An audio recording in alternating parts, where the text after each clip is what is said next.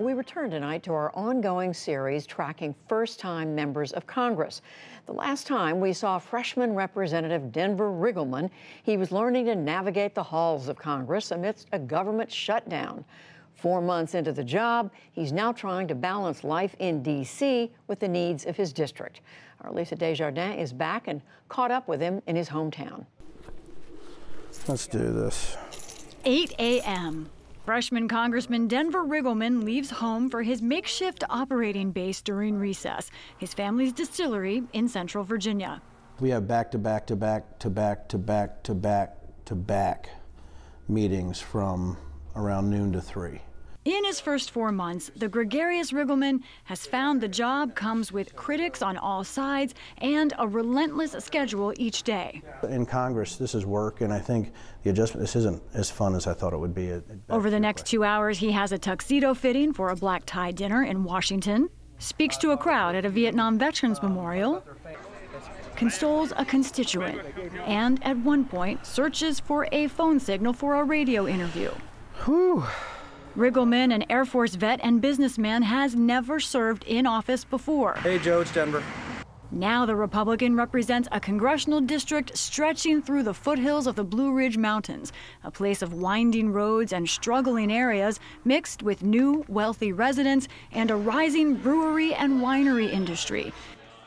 Riggleman is a conservative, but he speaks about reaching out to Democrats. That has Republicans questioning his loyalty. They point to his vote opposing the president's attempt to end the Affordable Care Act in court. Oh, I've heard about it. You know, when I voted, that we need to make sure we keep pre-existing conditions, I found it interesting that he said that was his #1 priority, and then people who said, hey, Denver, you're not supporting the Republican ticket by voting with this, I said, well, you need to talk to some of the others who are in Trump districts who voted this way also. His district is active, full of signs on a big local issue. Personal relationships matter here, as you see at Woodridge Farm Brewery in Nelson County, where locals are divided over how their area is doing. I think it's probably at the top that it's been in quite a few years. I think it's doing pretty well.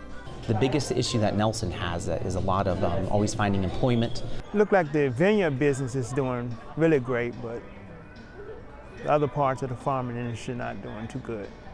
For others, the issue is health care, taxes, or the environment. The district is a challenge, larger in size than the state of New Jersey, with cities like Charlottesville, but also many rural counties. In addition, it contains both Republican and Democratic strongholds. Larry Stopper's a retired lumber salvager and the Democratic Party chairman in Nelson County. He's critical of Riggleman for joining the most conservative group in Congress, the Freedom Caucus. They vote with the president on issues like immigration reform. It's hard to think that you're going to join the Freedom Caucus and represent the 47% of the district that voted against you. Back at his house, Riggleman stresses he is in moderate and conservative groups alike. I'll meet with anybody. And I think people are a little bit intimidated by that. And I think when you see people start screaming about town halls, it's why they want to scream at me in a public forum, because when they talk to me personally, they find out I'm a pretty reasonable guy. But I am not in any way an ideologue. But Riggleman has to balance his constituents' needs with intense pressure to fundraise. I didn't realize how it worked. Man, the personal donors didn't call me at all. The corporate donors? Oh yeah, they want meetings, and that's and listen, that's the transparency thing of this. They want meetings. I can give them a meeting, right? The issue that you have though is that they got to fit their meeting within my constituent meetings.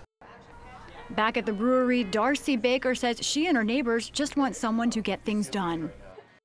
We all want the same thing for our kids. We want a good school. We want to be able to pay our bills. Simple concepts, but brand new lawmakers like Riggleman know nothing in politics right now is simple. For the PBS NewsHour, I'm Lisa Desjardins in Nelson County, Virginia.